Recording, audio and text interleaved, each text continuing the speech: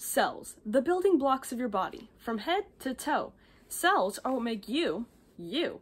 But where exactly do we get all these different kinds of cells, like skin cells and bone cells? Where did they come from, and how do they know what kinds of cells to become? A stem cell is the basic cell in your body that has the ability to become any kind of cell it wants to. It's a blank slate.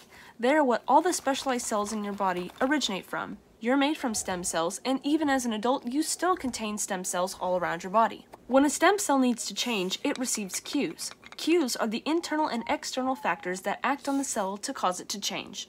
For instance, let's say you broke a bone while playing a sport. By taking cues from the other cells around them, stem cells are what cause you to heal. In this case, these stem cells would be referred to as mesenchymal stem cells and can change into many different cells. Bone cells around the fracture signal to your stem cells by sending proteins, enzymes, and antibodies to the stem cell. These molecules are passed through the cell membrane and into the cytoplasm. The molecules then migrate to the nucleus, which is where all the DNA is stored. All cells contain the same DNA, but not all cells express the same sections of DNA, which is how cells become specialized for different jobs in your body. In order for DNA to be expressed or turned on, it must be easily accessible for DNA transcribing proteins to attach to the DNA strands. This means that DNA needs to be loosely twisted as a double helix so that proteins can unwind and straighten it easily to start the duplication process. If it is too tightly coiled up, proteins cannot unwind it, meaning that that section cannot be transcribed. In stem cells, all of the DNA is loose and accessible to proteins, meaning it has all of its genes turned on.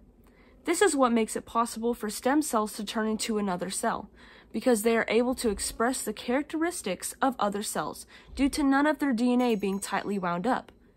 The molecules sent over from the specialized bone cell into the stem cell migrate to the nucleus and signal to transcription factors to begin the process of inactivating sections of DNA that do not match their host bone cell. After receiving the signal, transcription factors read the DNA strands, find the sections that don't code for bone cells, place chemical epigenetic tags on the histone tails of the nucleosomes that guard the section of DNA, and structural proteins coil the section up tightly.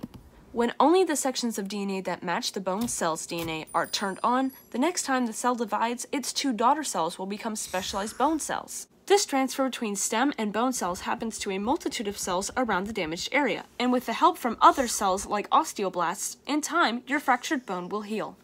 Stem cells are the foundation on which your body was built, and are essential to growing and healing throughout your lifetime.